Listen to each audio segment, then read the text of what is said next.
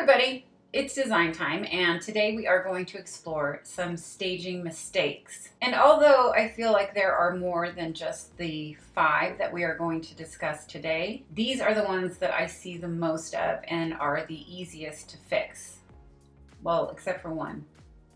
Not that easy. I see these mistakes in occupied homes, but I have to say I do also see them once in a while in staged homes. Not my staged homes. Okay, we're gonna start in the kitchen, which is one of the main viewing areas. It is what sells homes along with bathrooms, and they can look so good or not so good. So this is number 1, and that is putting stuff on top of your kitchen cabinets. This also applies to any sort of high shelving that there might be in your home, but the tops of cabinets is where I see it all the time. Most of the time it is fake plants kind of hanging over the cabinets, but a lot of the time people put vases up there, pictures, baskets, plates and pitchers, you name it, I've probably seen it up there. I have to remind you guys before I go on, this is to sell your home, not necessarily how you have it when you live in it. Homes need to look very different when they're for sale as opposed to when we simply live in them. Now, the reason I consider stuff on the cabinet tops a mistake is because all that does is bring down the ceiling. And what I mean by that is it makes your ceilings look not as tall as they actually are, because the eye is drawn up to the top of the cabinets and it pretty much stops where you start placing your fake plants and your plates and whatever else. When we leave that space on top of the cabinets open, it not only allows us to see the kitchen more clearly, but it also looks less cluttered. So since we're in the kitchen, I am going to mention another mistake, but I'm going to roll it all into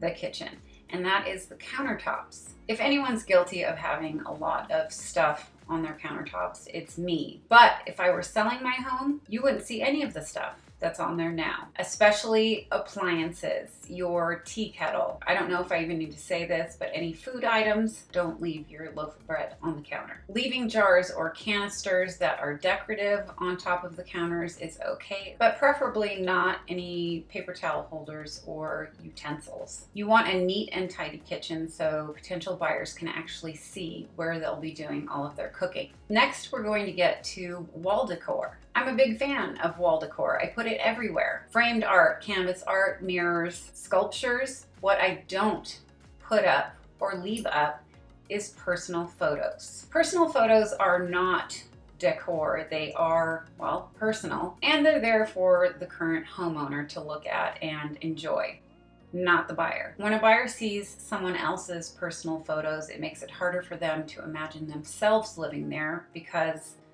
these people already do. So it's probably best that you take down that collage of the Hawaiian vacation you took 4 years ago.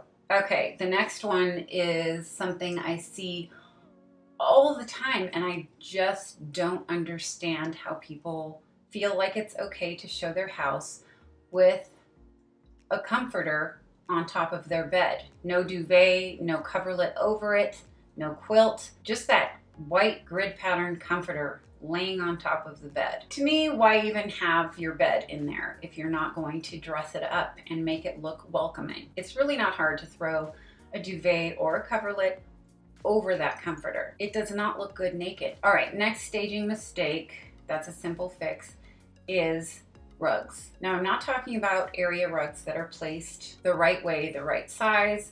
I'm talking about just rugs laying there for no reason. They might be in the entryway, the kitchen, hallways, bathrooms, all kinds of places where they need not be. I've seen a variety of rugs in a kitchen, and while I understand you want your feet to be on something soft while you're doing the dishes, the potential buyer doesn't.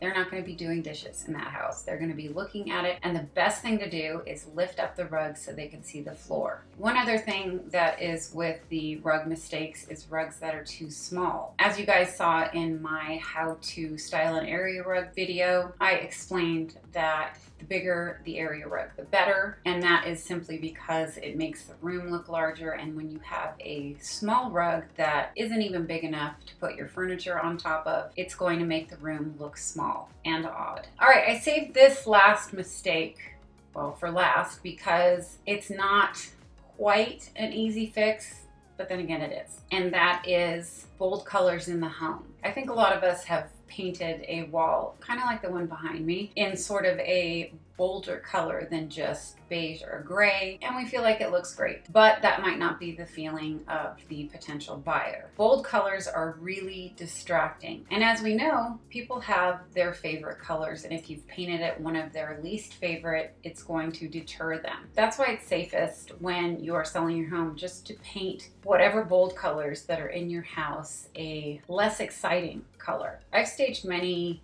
vacant homes with multicolored rooms, purple in one, blue in the other, red upstairs, and green in the den. This makes my job much harder because I have to tone down those colors and draw the buyer's attention away from them. Again, I know it's not an easy fix, but it is easy compared to tearing walls down and putting in new carpet. You can either do it yourself or hire someone for a couple $100s per room, and it will make thousands of dollars of difference when selling your home. So that's it for the 5 staging mistakes that are easy fixes. Quick recap: cabinet tops, countertops, clear. Personal pictures, put them away. Naked comforter, cover that shit up. Random rugs, take them up. Rugs that are too small, make them bigger.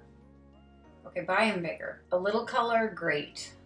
A lot, not so great. Anyway, you guys, that is it for this video. I hope you enjoyed it and I hope you learned something. I'll see you guys next time on Design Time. Bye.